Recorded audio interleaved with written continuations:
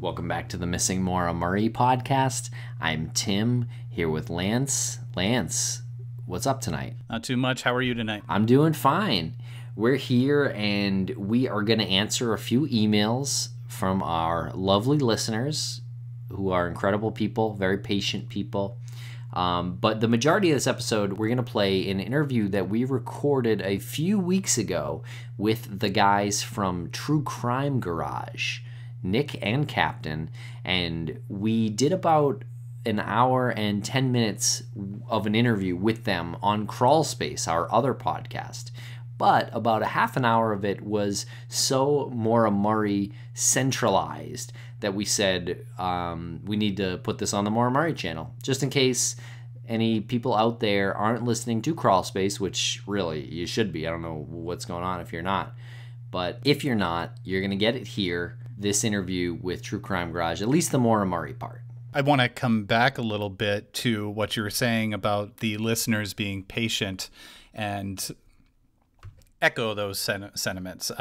Thank you, listeners, for being patient. There are things going on behind the scenes that make what we discuss a little limited, and I'll leave it at that. This interview was more like a little hangout that we had with True Crime Garage. Was just a breath of fresh air, really, to kind of kick back and talk to people that are in this industry about this case and about other cases. So if you heard what we did with them on Crawlspace, awesome. Thanks for listening to that. What you'll hear now is, like you said, a little bit more Maura Murray centric. Yeah, and just in case you did hear that interview on Crawlspace, we don't want to leave you hanging for this week, so we're going to read some emails because we get a bunch of emails still, which is awesome. And please, if you have any thoughts, anything you want to tell us, please email us at missingmauramurray@gmail.com. Those emails are always encouraged. Before we play the interview or the conversation with, or the hangout, the Brodeo with True Crime Garage, let's go over a few of these questions. What do you say? I think that's a fantastic idea. The timing does work out with us reading emails, because in the beginning we promised that this is what we would do. Every once in a while you have to stop and you have to assess where you're at, and we can't possibly answer every single email that has been sent to us after people listen to, say, episode 5 or 6 or 7, right? You'd just be answering the same thing. So hopefully if we take the topics that have been emailed to us, we can cover a bunch of the emails with one email. You know what I mean? If they're talking about the airbag, that covers 10 emails that we got about the airbag. Right, exactly. Good point. And good that you brought up the airbag, because that's one of the most common emails that we get, actually. And I think we have addressed it before, but let's do it again. So we got an email from Robert who asked about the passenger side airbag.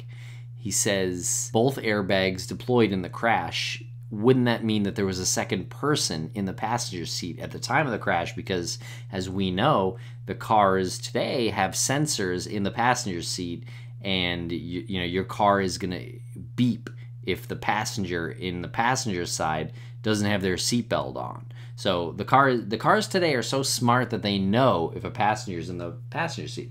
However, in 1996, Morris Saturn, it did not have that alert system. There was a mandate that was put into place, and it is not necessarily true that there was someone in that passenger's seat that set off the airbag. As a matter of fact, it very well could have been a bag that had some weight to it. It didn't have to be anything right. with weight. It would have gone off if there was nothing in that seat. Exactly. It went off. Yeah, it went off no matter what. This does not answer any question about Faith Westman's identification of a man smoking a cigarette in the car. So we can see how the two come together. They correlate. If you look at the airbag going off and you look at the transcription for Faith Westman when she called 911, she does say that she saw a man in the car smoking a cigarette. This could just easily be her assuming it's a man and assuming that some light is a cigarette. But you're saying that because of that, in the transcripts, the man in the car smoking a cigarette and the passenger side airbag going off, some people automatically think, well, that means there was a person in the passenger seat that wasn't seen by Butch Atwood or Faith Westman or things like that. I would add that it's possible that there was a person in the passenger seat, but what we're saying is it's not necessarily true. It's not definitely true that there was someone in the passenger seat because the passenger airbag went off. In fact, by all accounts, there was, well, I'm sorry, not by all accounts, but by almost all accounts, there was only one person in the car. Exactly. To put that a different way, by one account, there was a man smoking a cigarette in the car. By every other account, Maura was alone. Another email we got from another person named Rob, actually. This person emailed a couple times, basically telling us that he can get us an interview with Fred Murray and sort of insulting us, saying that the show is going nowhere and we need a big score, and do you want Fred on your show and I can get him for you. Yeah, I'm actually surprised that you brought this email up. I'm glad you brought this email up. Yeah, well, I have a lot to say about it. Yeah, it was a bit shocking when we got the email. First of all, there's references to the Oxygen show. There's references to a note that this gentleman left on Reddit. He then continues to criticize the direction of the show in the past couple of months, and almost as if to make us feel like self-conscious about what we're doing lately. And then comes in with the uppercut of you need a big splash. I can get you Fred. What do you say? And it's suggesting that we're letting down anybody out there who's listening, knowing what we know behind the scenes. It's worth it. In the next few months, it'll be worth it. But to suggest that and then back that up with, you need to get Fred. This is such a, throw your line in the water with a bobber and a worm, and you're hoping to God that we bite on that. And if this person does actually know Fred, he would know that Fred Murray would never appear on this podcast. So not only that, which is fine. But yeah, it really is fine. But if you know Fred and you're going behind his back and saying, there's so many things wrong with this. Fred Murray would never assign somebody to say, hey, go tell these guys that their show's losing direction and I'm going to be the big fish that they're going to land on their show. We know that is absolutely not going to happen or possible. And then if that isn't the case, then we're left with, you're going behind Fred's back and you're saying I'm going to manipulate him and try to get him to be on your show, which sucks. So, or you're lying. Yeah, I don't know what to make of it. We appreciate the listens and the emails. So thank you, Rob. Yeah, thank you, Rob. I'm also getting a little fired up about this. We got another email from someone named Chris who said they really love the podcast, but there's one meta criticism. And they don't like when we refer to people as males or females rather than men or women. Person seems like a really thoughtful listener. I can only imagine, because he says it here, that it seems dehumanizing if we call someone male or female as opposed to a man or a woman. So we appreciate that email. Thank you, Chris. What do you think, Lance? Once again, you work in this vacuum of this echo chamber, of what we do, right? And you think you're saying the right thing. I remember a long time ago, we kept saying Maura was, a missing girl from UMass. And finally someone called us out and said, please stop calling this 21-year-old, this 22-year-old woman a girl. She's not a girl.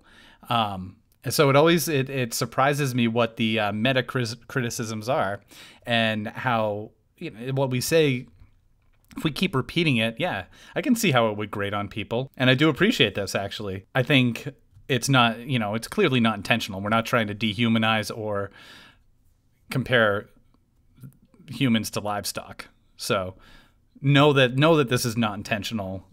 Moving forward. We'll do our best. I'm trying to remember when we said males and females. Like, I don't remember, but we will do our best. Maybe it is a little impersonal, so we'll do our best on that. Another email from Dee Dee, a short email, says, please stick to true crime and stop bashing the president. And this one, I believe, has to do with the Jon Ronson interview that we had. And it was really part 2 where we talk about Trump. And we made a point in the Crawlspace version, in the Crawlspace intro, to say, please save your political tweets and emails because we're not actually talking about politics. We're talking about the personalities involved in politics. And I still firmly believe that that's what we did there. I mean, I'll disagree a little bit with that. I do agree it's not relevant to express opinions, but the stick to true crime. True crime is what you do, not politics. Laws are being broken right now in our government, so that is kind of true crime. Sometimes the topic does stray a little bit. If laws are being broken right now, sure, then that applies to true crime. Sure. But we will do our best. Sometimes when you're speaking with a guest and the topic goes beyond what is intended and you realize that you are still having a good conversation that is probably maybe not enjoyable, but listenable and interesting for everybody, then you continue it until you wrap it up. It's better to approach every topic and talk about it and then get emails like this than to be nervous about talking about anything. And I'm pretty happy and delighted, really delighted actually, that was the only email that we got about that. Yeah. So that was cool. Most people understood that we weren't really taking a political stance there. And again, our politics mean nothing to you guys, and we get that. So we're not going to force our political beliefs down anyone's throat. Someone named Melody emailed us about the Wrangling Renner episode 42. And we got a few emails about this. People saying that they were a little bit upset at this episode, and specifically the part where we mentioned Maura is a survivor and that she would stay and fight instead of running, which is what James Renner said she did. She ran from Billy, is James's theory. So we challenge him in that episode, in episode 42. We did get some emails and tweets about it. People saying that that's not necessarily true. Survivors would run at periods. So just wanted to acknowledge this, and I suppose that's obviously a mistake if we're generalizing to say a certain thing definitely happens to all people. Right. I'm glad that we're addressing this email because that's been something that's been kind of a thorn in my side personally. When we were in the middle of this heated discussion about whether or not Maura was, not a psychopath or a psychopath, and Renner had said, I think she's a survivor. And I was it was me that said, well, survivors don't run, like survivors will stay and fight. And then I realized that was just something that I said I just wanted to say that in that situation, I don't believe that anybody who you can classify as a survivor would run. I think that anybody in that situation that you're classifying as a survivor is somebody who will stay and assemble the people that support them, like friends and family. Because what we're talking about is Maura being pregnant with an unwanted child or being pregnant with a child by an unwanted father. And the only person that she has to fight is the father and possibly the father's family or friends. And if you are a survivor in that situation, I just don't see somebody running. I didn't mean to generalize that survivors don't run. If situations are far beyond an individual's control and running is the only alternative to dying, then yeah, run. That's what you're going to do. But I think I was just talking a little too fast and my brain was possibly not keeping up with my mouth at that point. But definitely didn't mean to generalize people who are survivors on a whole as not running. I mean, look at marathons. Like, those are survivors. They run. Like, if you're going to like a literal definition of it.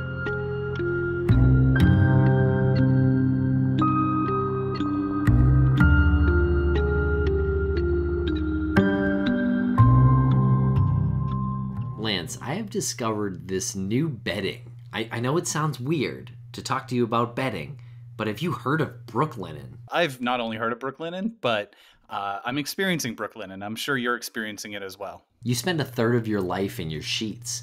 Are they taking care of you the way they should be? I hope so. Well, with Brooklinen.com, you can get the high quality sheets and bedding you deserve at a price that won't keep you up at night. I get what they're doing there. It won't keep you up at night because of the great sleep you're going to get. So other than the 30-year life thing, why can't I just go down the street to my local department store and get some sheets? Well, Brooklinen was founded in 2014 by husband and wife team Vicky and Rich on the philosophy that people deserve simple, beautiful home essentials without the luxury price. Maybe the mom and pop atmosphere is enough to persuade you?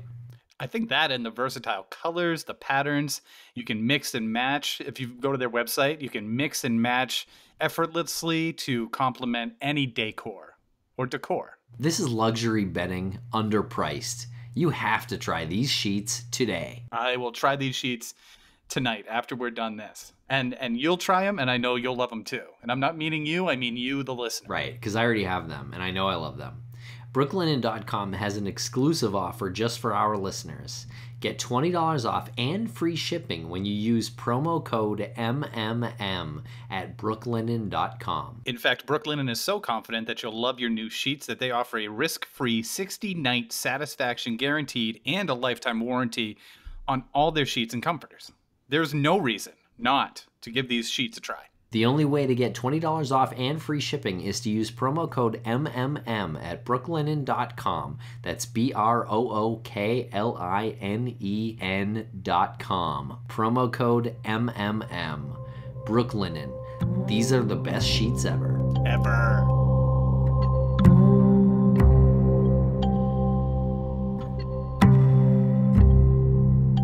One from Michelle, a nice email, mentions that they really like the podcast. Congrats on the Oxygen show, which shouldn't really be a congrats to us. It really should be a congrats to you guys, because it's actually you guys that made the show happen. We mentioned this before, but it's the interest that you have in this case that made this show and this new investigation possible. So I thank you for your congratulations, but I throw it right back at you. This person also mentioned that they signed the Change.com petition asking for FBI involvement.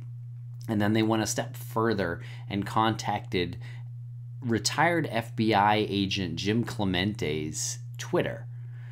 Jim Clemente does his own podcast, and he also writes for Criminal Minds. So kind of a big shot. And he was at CrimeCon. And Lance, we really didn't get to meet Jim Clemente. But he does sound like he would be a great person to talk to and a great guest for us at some point. Yeah, Jim would be a great guest for us to have on the show. So I guess this is kind of the informal request. He's appeared on a number of podcasts, and he's got his own podcast, Real Crime Profile, which is excellent. I want to back up a little bit and just also say that we did mention this at CrimeCon, that the congratulations, like you said, shouldn't be on us. There was a time when we thought that all of the input that we were receiving on Moore's case was basically misinformation and us being trolled. But once it was funny, right? I mean, a lot of that troll stuff just started to go away, and the people that cared about the case, who had good information, who would give a theory, and then we'd say no because of this and this, they'd say, oh, I understand, and then they'd come back with something else, and we'd say, oh, we never thought of that. And then we'd analyze it behind the scenes and realize this might be something that hasn't been looked at in the past. We're experiencing that right now. So it really is, I mean, this whole new investigation just happens to be done by a television production company, but if that's what it takes to bring closure, then that's what it takes. It really is the information that the people who listen to this show and responsibly think about this. That's where the congratulations should be. And it's really exciting to know. And I wrote this on the Facebook discussion page for our podcast recently. But that this TV show they're uncovering things. They are answering a lot of the nagging questions that this community has had. And it's really exciting to be able to tell you guys that. And we really need you to believe it, because it's true. It's not just us pimping Oxygen Network. Like we're not getting paid by Oxygen Network to say this. That's not what this is. We really feel this way. This is a great production company and network that took a real chance on a case that we believe was solvable. Right. And at the time that they took that real chance on it, we had been discussing pretty much simultaneously how this case was on the brink of becoming folklore and beyond cold case. Unsolvable, Lady of the Dunes type folklore. And then they come aboard. We establish a relationship. We start understanding where they're coming from, how much they care, and it's really done a 180 as far as solvable or not solvable. And believe us when we say that if we didn't have all of the best intentions of both you and I and Oxygen Network in mind, we would have broken a contract a long time ago, but because for the better part of the last few months, we haven't been able to say certain things. Right. And it's really just the stuff that we're doing with the Texas crew and Maggie and Art and the investigation that's going on behind the scenes.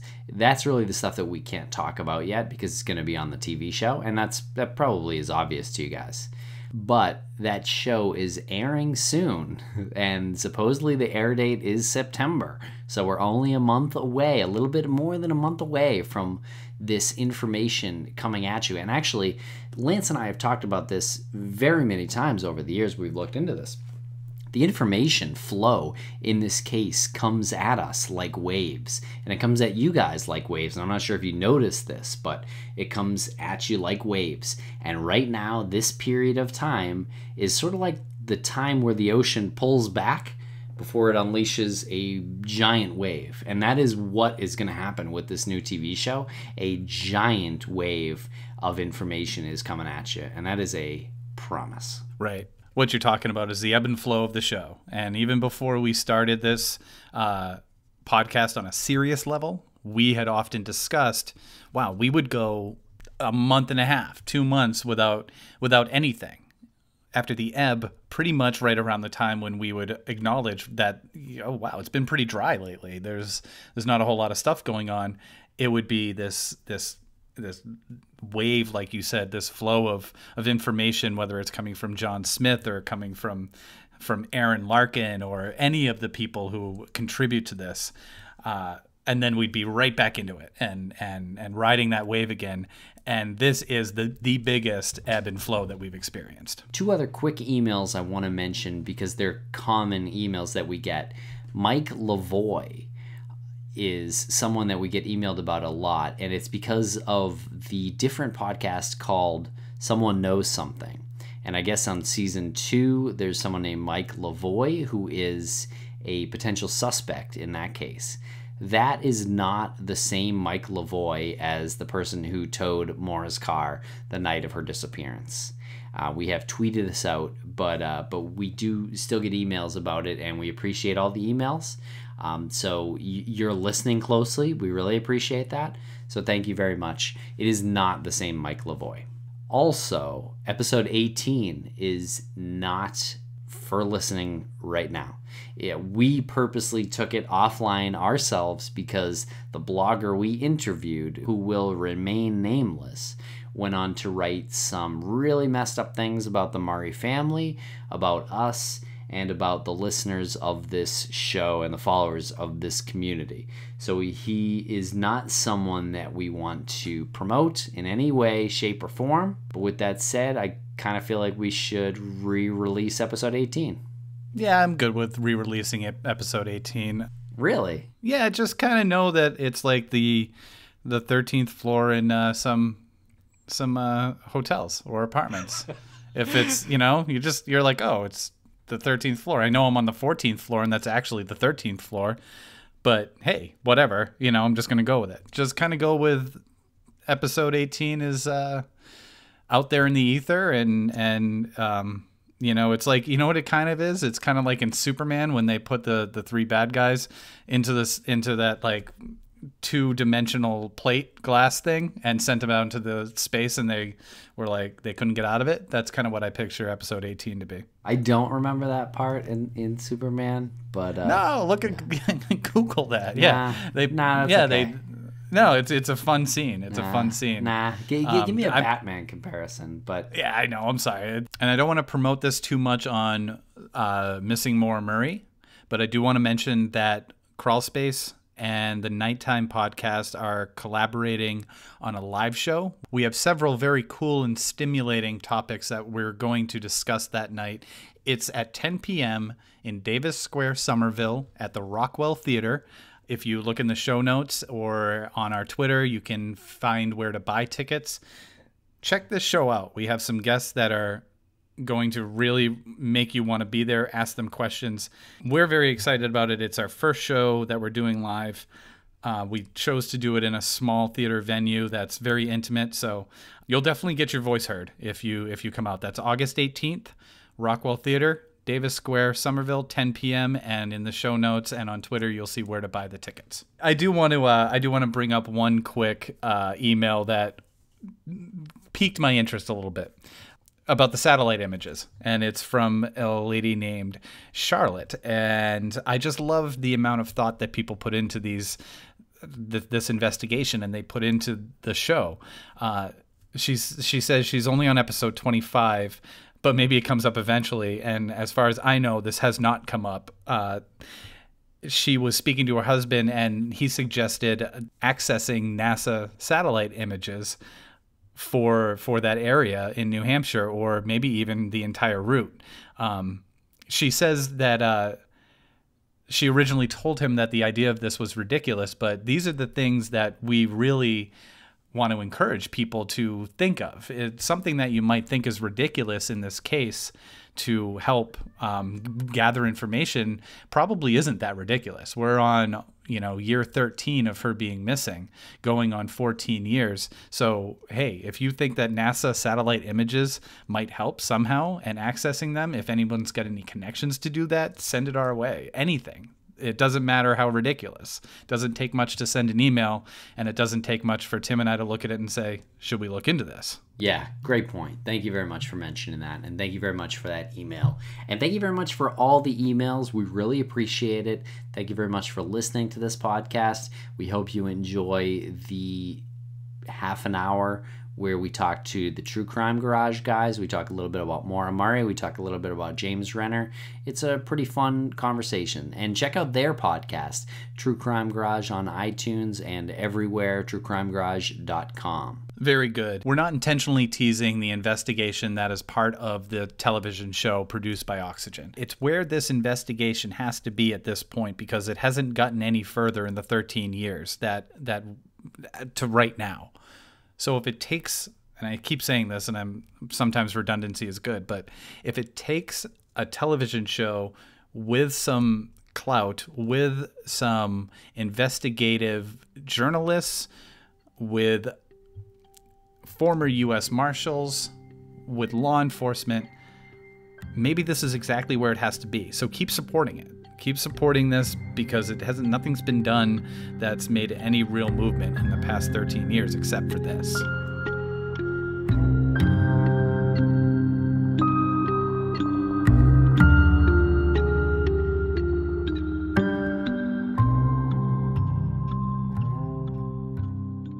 Beachbody On Demand is an online fitness streaming service that gives you unlimited access to a wide variety of highly effective, world-class workouts personalized to meet your needs, plus extensive nutritional content, all proven to help people achieve their health and fitness goals.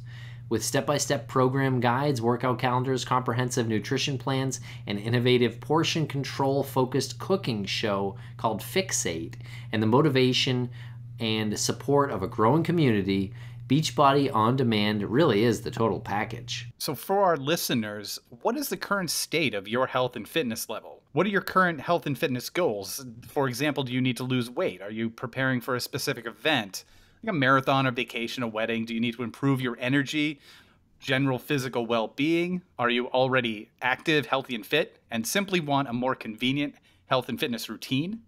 Does an in-home fitness and nutrition resource like this make it more likely that you will stay with your goals versus trying and maybe failing when you go to the gym? Beachbody On Demand offers a wide variety of workout ranging from cardio to weight training, yoga, low impact, and even dance. So if you need help finding a workout style to match your interests and goals, you will find something here, trust us. Beachbody On Demand offers fully integrated programs including step-by-step daily workout calendars and customized, simple but proven eating plans. And Beachbody On Demand also allows flexibility to design your workout schedule from over 600 different workouts. Personally, Tim, when I started doing the P90X, part of this program, I mean, within a couple of days, I already felt the increased energy. I mean, the weight loss and pounds shedded off. I shredded. I mean, I know you don't think that that's possible with the peak physical condition that we've often discussed, but you know, right, because you're already shredded. Right. I didn't think I could get more shredded. Yeah, I'm going to call you Shredder. You could call me Shredder. So this is a brand new service, but it already has over 1 million members. Our listeners can claim a free membership. Missing Maura Murray listeners, just text MMM to 303030 and get full access to this entire platform for free. Listeners, just text MMM. Again, just text MMM to 303030 for full access to this entire platform for free.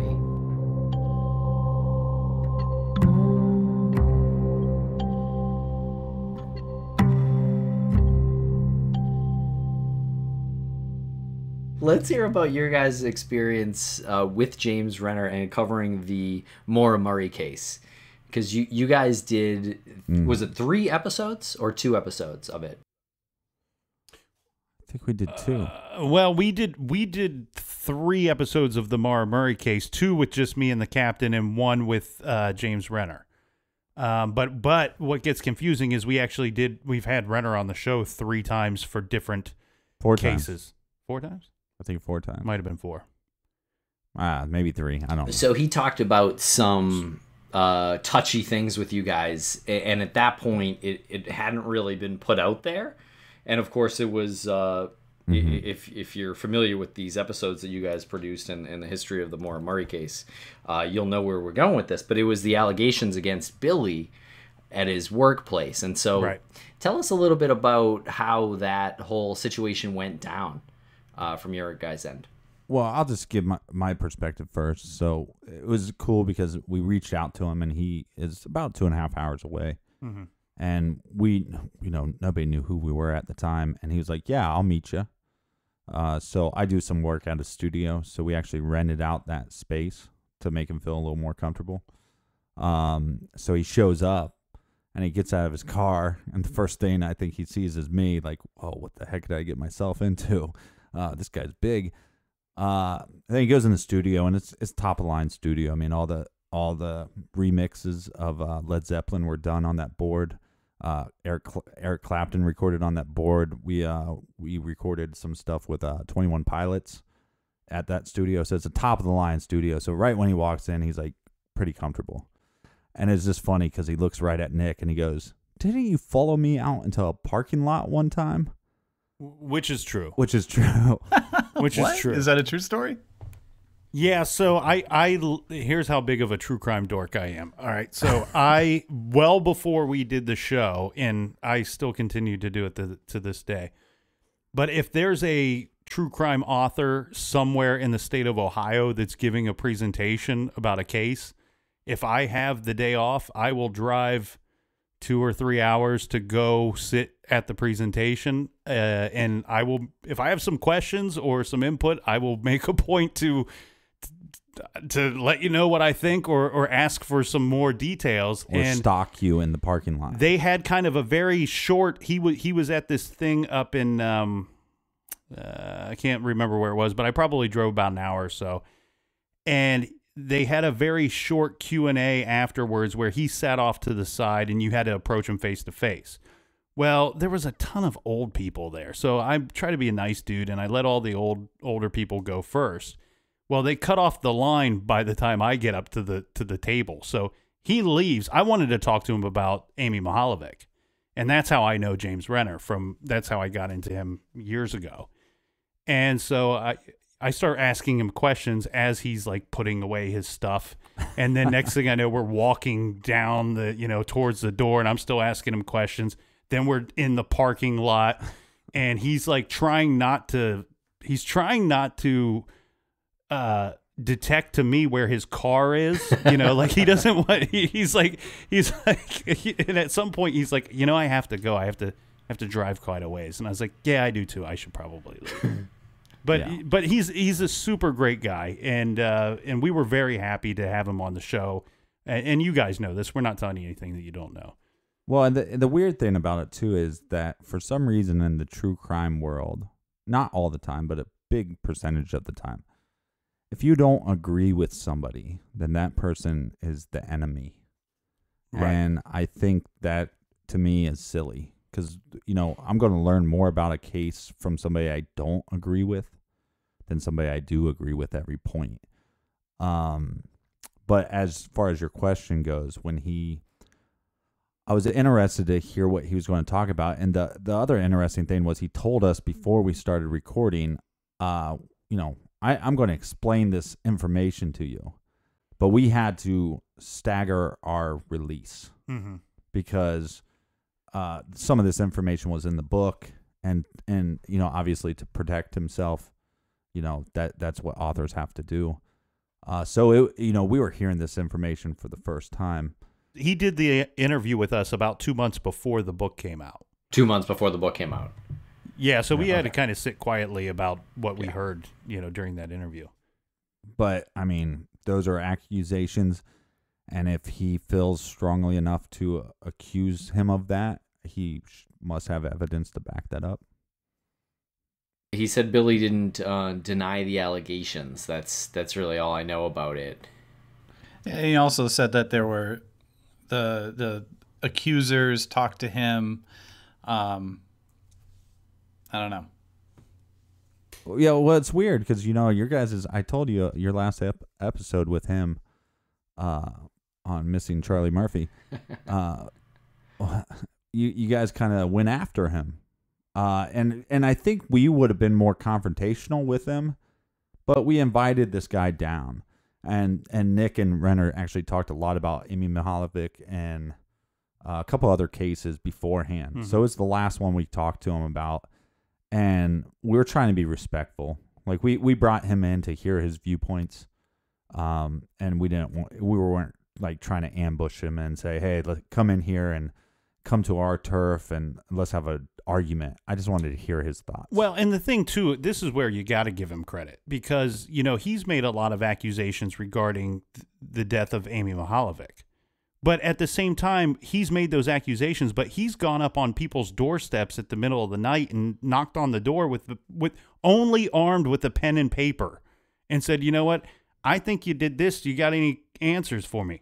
That's something. I mean, that's doing the legwork. Anybody can sit in a garage and say, "You know what? This guy did this and he's a terrible person and I got no proof and I've never even seen him face to face." Right. James Renner has done the leg work. He's chased the boogeyman.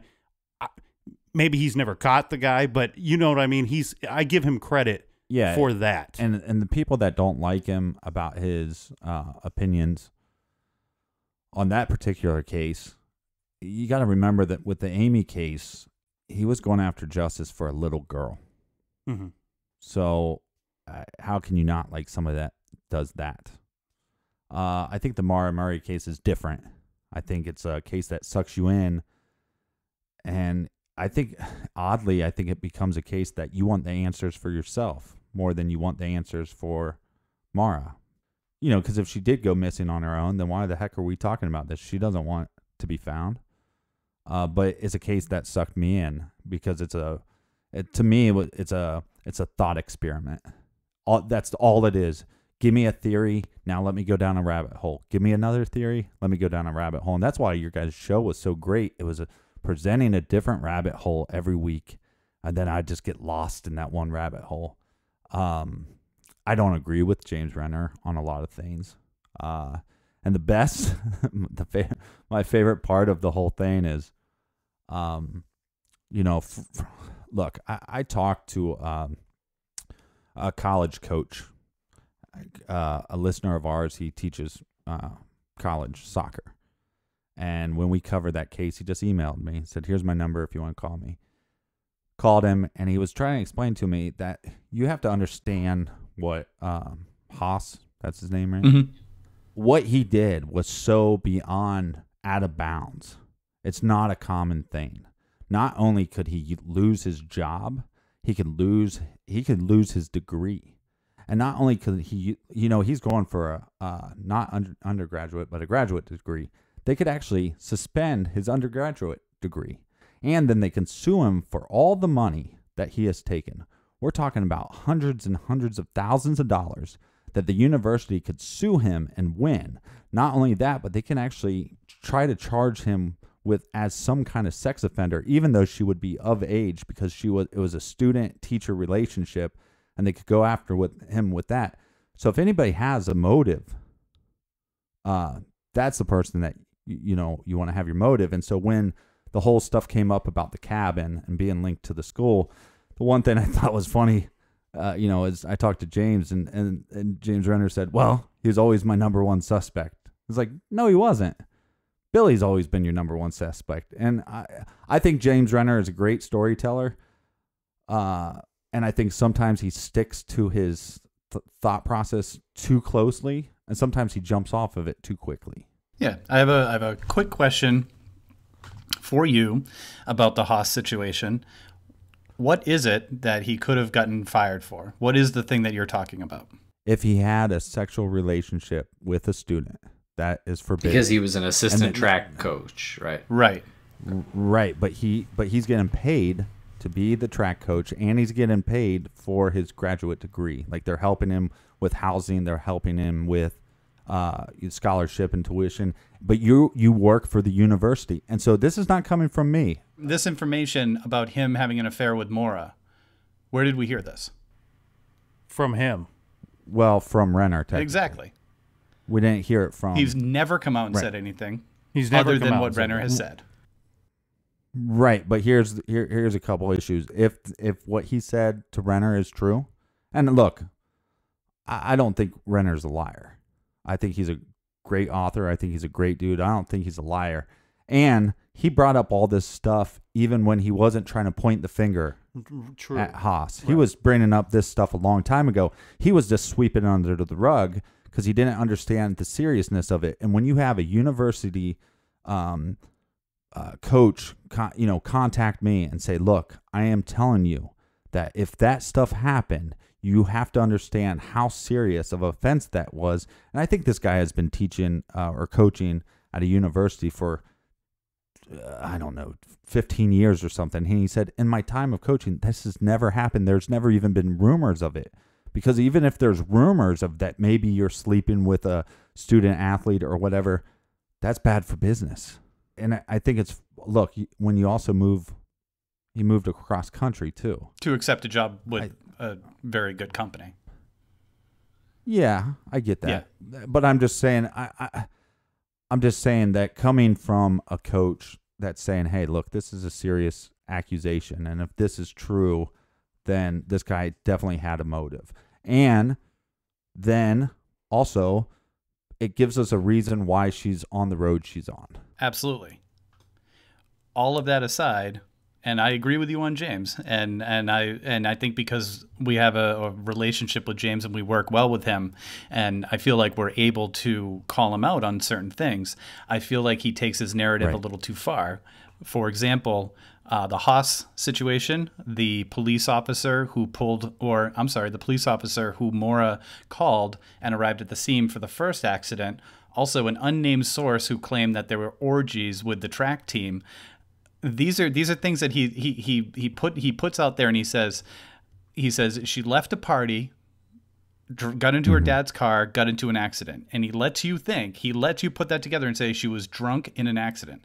And then he says, when I called the cop, he hung up on me. He hung up on James because he just didn't have anything else to say. And as far as he knows, James is a reporter, and he didn't charge this girl with DWI because she wasn't drunk. But James will put it out there and say, an unnamed source said that there were orgies at the track with the track team, and she left this party and she got into an accident and it was 2:30. Put it together. I mean, she was drunk. So it's all of these things, and I don't know what happened with Haas, and I don't know, what the ramifications with that would be. But I certainly, I don't think someone can go so psychotic so fast and say, wow, we had sex, and if I get caught, then I get fired. I have to owe money. Damn, I got to kill you. Like there's other ways to go about doing it. This guy has never. Well, he doesn't have a police record. He's never had any history. Yeah, but the cabin. No, yeah. But the cabin, man. No. Look, I'm not saying he did. I'm just saying I think from the word go, right when I first heard that, to me, it felt like a situation that, especially people like Renner, they're sweeping under the rug. And it's a serious, what he is stating that Haas said, that's serious. And that should be looked into. I mean, just with his job and everything, that should have been looked into. In all fairness, though, on our show, we didn't say that Haas did it, but on our show, we said, you know what, if Mara was pregnant and if she was in fact heading to the cabin, right, then Haas would be our prime suspect with a big circle around it. Yeah, because who says that she has to be pregnant by Billy? Right. What if she's pregnant with Haas? Right. Haas's baby. So that's just those were if we had those two questions answered, then we would, for us in the garage, we would have our prime suspect. But it's something that the captain and I talk about week after week. Every case we cover, there's usually one or two questions. If you just had the answer to that, and it has nothing to. I think it would point you in the direction of who's responsible for what. Mm-hmm. Yeah, there's totally a chance that Haas has absolutely nothing to do with where Maura Murray ended up and has no idea. And maybe, as James Renner wrote in his book, she did say to him that I want to run away to Mexico, but obviously didn't. Like we've heard, I can't remember where I'm trying to recall this from, but there was a story recently where someone said that, and it was Brianna Maitland said, we talked to her friend, and she said she was gonna go run away to Florida, and obviously that it wasn't what happened because her friend that she said it with was still there when Brianna Maitland went missing. So yeah, these weird things like that, like I want to run away to Mexico, they do happen, and that's not the end result. But I want to get back to something that Lance said about Renner. Do you think Renner is, like you mentioned, he put it out there and he kind of leaves it open-ended. Do you think he does that because that's where he is in his reporting, or do you think he does that because he has an agenda that he's pushing?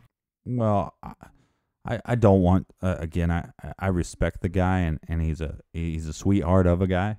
To me, though, he's an author. And he's trying to create a story. Whether that's fiction or nonfiction, he's trying to create a story. And what the captain means by that is, don't tell him what. I know what you mean by that. We're not saying that he's fabricating things to create a story. He has to take what information he can gather, an assumption. Maybe sometimes it's an assumption. I don't know, but he has to take what he can gather and put it together in story form. Yeah, but no. What I meant is, I think sometimes, if I say it this way, it's a better story.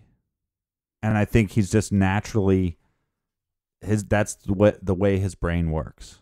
This is a better story. Just like when he said to me, well, yeah, he was always one of my number one suspects. Yep. No, you brushed him under the rug months ago. And now that there's actual evidence that points that maybe we should look into this guy more. And then again, he said, well, you know what I think is funny is that he talked to me before, and now he won't return my emails. Like, that's a big deal. Like, look, he might just not want to talk to you. Somebody not wanting to talk to you that does not point to their innocence or guilt, ever. Sometimes they just don't want to talk to you. I have a lot of emails that I have not responded to. A lot from me. Yeah. From me.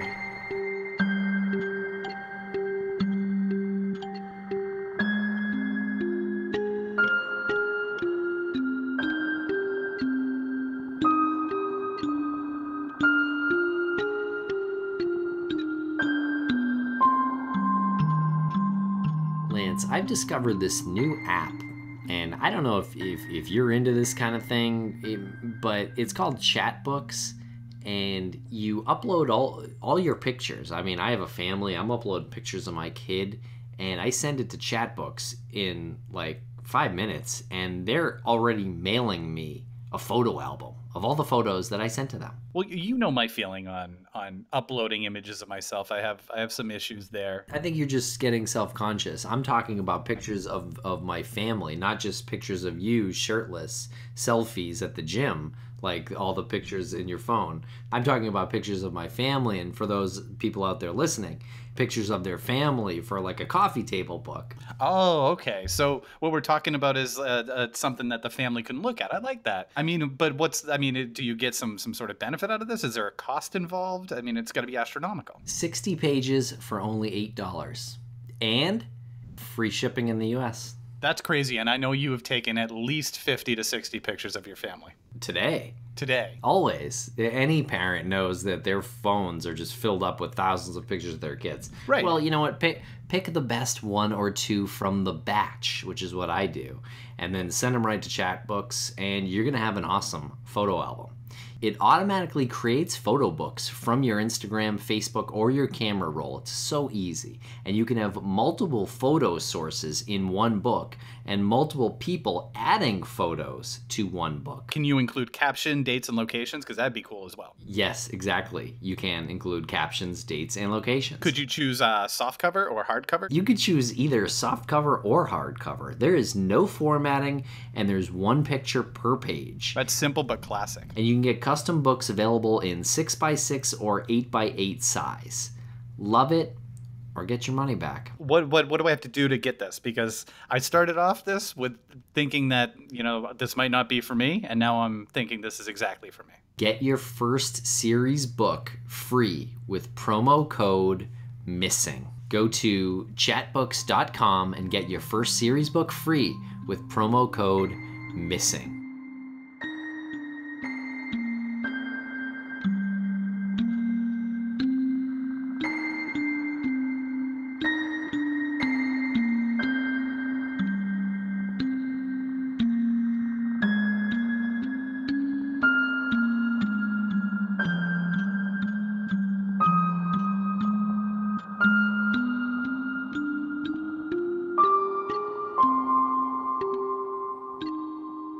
We all, we live in the true crime documentary golden age right now, where there's a new one coming out every month that you're supposed to not miss. Mm-hmm. And a lot of these, Making a Murderer, I can't think of a bazillion of them offhand. Oh, The Keepers. But you will see this time and time again where they're like, you know what, the producers, the directors have, much like what you guys are saying, maybe James Renner has, where they have a theory, they have a position that they've taken when they decide to do this documentary, and then they say, you know what, we reached out to the psychiatrist that used to treat this guy, and he said or she said, well, I'm not returning your calls. I will not comment on that. Right. And then it paints the picture for the listener or the viewer that, oh, they're hiding something.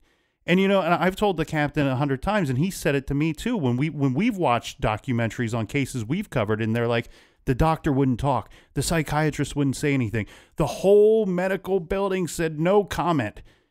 And we've gone, you know what? If I were at that level too, mm-hmm. and I was in that situation, I would have no comment. I absolutely would have no comment. Why would I go on your show or your documentary, and then later you can cut the tape and you can skew it however you want to skew it, depending, even if I said the right thing 100% of the time, you can cut it and make it look like I'm hiding something, or that I've done something wrong, or I'm covering for people that have done wrong things. Yeah, but that being said, anybody that doesn't talk to you guys for your documentary is hiding something. Oh, they're totally hiding something.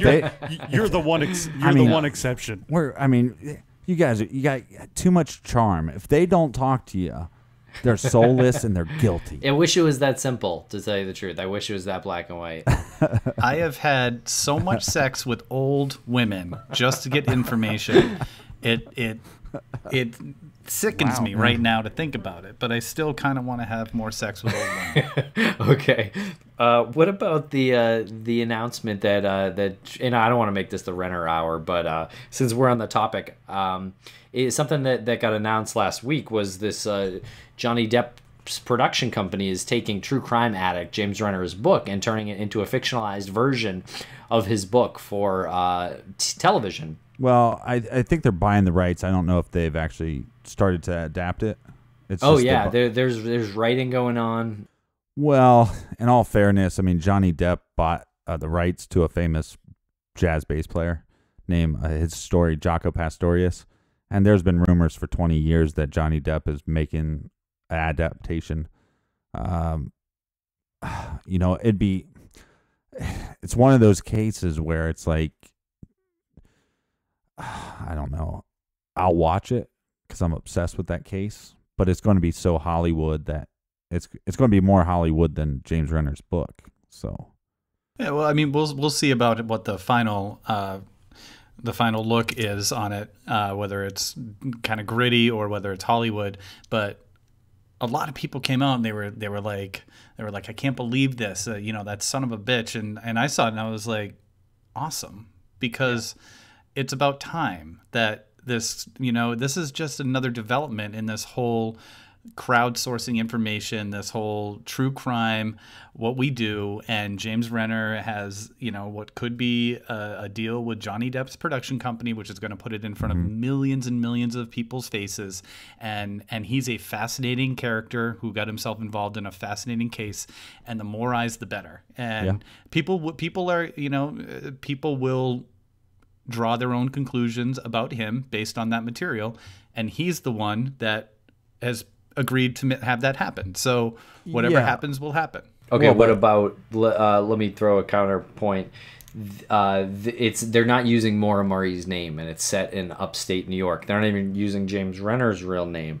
So what do you say to the people who say, "Oh, that James Renner, he was always about the money, and he was never in this to find Maura, and this show isn't helping find Maura at all. It's just helping him professionally." Well, look, I think the people, again, like I said, the people that hate him, they haven't met him. He's a nice guy. He drove over 5 hours to meet with guys he never met before. And is that to sell books? Maybe, but he doesn't know our show. He doesn't know how many listeners we have. He didn't know if he was showing up to be beat up by a couple guys he's never met before, you know. And at the end of the day, he's an author, and I respect him as a person. He's an intelligent person, so we should listen to his ideas. That doesn't mean you have to accept them, but you need to listen to them. And then if you want to talk about one of the best true crime books maybe ever written, True Crime Addict. And everybody that reads it, even people that I know, even listeners of mine that have said, you how dare you put him on your show? And then 3 weeks later, they're like, that book was good. And at the end of the day, he's an author. And does he have a responsibility for the truth? That's on him, and that's on his character, But, does it make a better book? I don't know. It's a good book. It's an amazing book. When you look at the things that people do to enhance their careers, just in general, what he's doing really isn't so completely horrible. The people make him out to be just like this like maniac, like ego maniac, and people do much. What he's ultimately doing is putting a lot more eyes on this case. Yeah. Well, I'll tell you what. Sorry, I've been kind of sitting waiting to give an answer on this one. The thing here is, the question is, Johnny Depp has purchased the rights or working on making this an adaptation of some kind of story into a movie, right? Did James Renner, is he selling out? James Renner used Maura Murray's name in his book. He used James Renner's name in his book. That's his product, was his book. He's not hiding the truth from you. Johnny Depp, if whoever's taking it and adapting it to a movie, changing the names, that's fine and that's good because you got to put it on the screen. He has no obligation after what they take his product and do with it. he has an obligation to himself as a career and his family to put food on the table and pay the bills. The thing here is James Renner writes just as good nonfiction as he does fiction books. His fiction books are incredible. He can write stories that do not have anything to do with real life that are amazing. And then furthermore, Johnny Depp is a great actor. He's a brilliant guy, but he's also been a guy that's done very well because of true crime. Donnie Brasco, the Jack the Ripper. He's been in the Whitey Bulger. Yeah. He's done a lot of true crime movies that have done well for him, and he's done well in those movies. So it's a win-win for everybody. If anybody's got a problem with it, I mean, come on. They would sell the story themselves. I think that's one of those ones where I would say check yourself because you know what? Go 110% on something for as long as you can, and then when you're done with it, sell it to everybody that's willing to buy it. Right. And then people, and at that point, and people are saying, you know, I am sick of people profiting. I'm sick of looking at him profiting off of the case. It's like profiting? Really? Like the time that someone puts into that and you actually do the math, that's not profiting at all. Like that's just living. Like you said, he's got to put food on his family's, like he's got to pay his bills. He's got to do his, we all have to do that. So you're saying like if he got a job during the time that he spent writing the blog and writing the book, then he could have made potentially more money than he made making the book, and he wouldn't have raised awareness for this cold case that may have become folklore by now if he hadn't done that. Is that what did I take that a little too far? Here's a weird question for you though, because the funny thing about the Maura Murray community is they just jumped on him and hated him. Again, like I said, go back to his earlier work. All the stuff with Amy, that's a little kid he was trying to find justice for, and not popular. He's going to write a book about her, and by the way, he's not going to make any money off of it. He's doing that for justice for a little kid. And for whatever reason, he got sucked into this case like we all did. And then for some reason, he's truthful about his opinions. And then everybody jumps down his throat like he's some like horrible person. So some of his thoughts and opinions might be wrong. It doesn't, but what's weird to me is they question his character. It's like, that's the craziest thing to me. It's like when we cover a case, Casey Anthony or one of these, or like West Memphis 3, or we've never done Adnan Syed's case yet because you can't win. Who's that? And it's like Adnan Syed. But it's like you can't cover those cases because if you're honest with your opinion on some of those, people jump down your throat and then they start like attacking your character. And it's like, we might not agree on what happened in this case, but why are you attacking my character? And I don't understand why they do that with James, especially a guy that they never met. Well, here's the other thing too, and we'll have to move on after this one. But the thing here is Renner he's a little garage. If you want to hate somebody, hate the big box company, because Johnny Depp and whoever produces this movie, they've taken Maura Murray's name out of the show. They've taken it out of the story. They're going to make millions. Renner's made thousands. That's what it is. Renner is listed as an executive producer. Well, he should change his mind. No, I'm joking. I'm joking. But you see what I think you guys know what I'm saying. But absolutely. Here's what happens all the time though. In Hollywood is, if they just looked at, we always see these movies based on a true story. That's what it will be, based on a true story. And he lived that life. So the book, True Crime Addict, is more about what he was doing that in that time than it is just about the case or Maura Murray. So that is his story, and he has the right to tell his story. Right, and it also reflects the culture of the time with that genre. It reflects how one person, if it's James Renner or if it's me or Tim or you guys, how we get caught up in certain things and how those effects lead to something else, which leads to something else, etc. But hopefully it inspires more young authors and journalists to go, hey, you know what? Literally went into my throat and my brain and took the words. You just pulled them out in such a. It was like you just dipped them in butter and pulled them out of my throat. Because look, it's inspiring. I mean, I don't agree with a lot of his stuff with Maura Murray, but what's inspiring is a guy that devoted so much of his time and energy to try to find answers.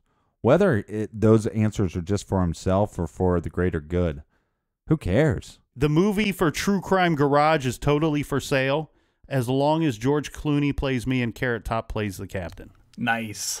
We have a running joke that